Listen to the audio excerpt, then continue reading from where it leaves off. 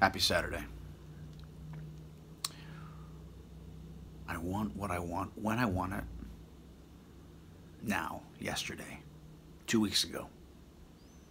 I want to rob myself of the experience of getting anything and just have it. That's kind of a default for me.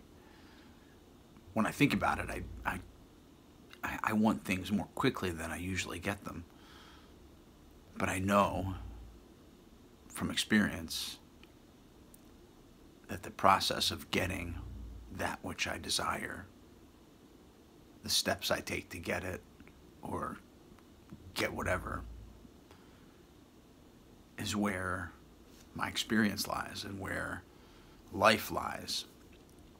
It's in that space that life happens. And life is not fair. It's not. If I got what I deserved, oof, that's a tough one. I might be locked up. Life isn't fair. Some things come easier to others, but I also think that the idea that life should be fair is my judgment about how I've ordered what I have. Because in my mindset, everything that's laid out in my life are lessons that I've wanted to learn or be taught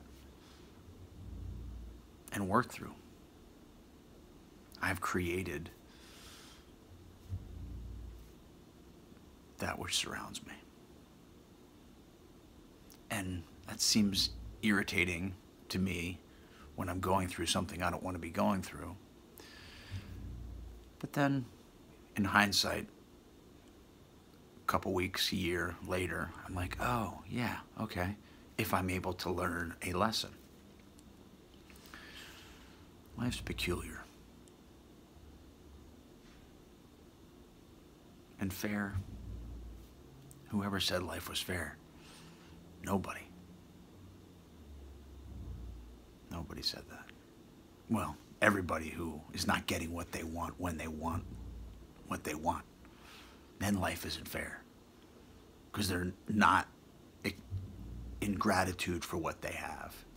So when I don't think life is fair, it's because I'm looking at somebody else's stuff. I'm comparing and despairing about why I don't have what I think I need to be happy, when the work in the moment to be happy is just right here, right now, being grateful for the breath I have. Oh, life is life. Life is a miracle. Life can be difficult and challenging and beautiful and amazing and hard. So, my perception is what I can control. Your perception is what you can control. So let's have a fantastic day. Much love.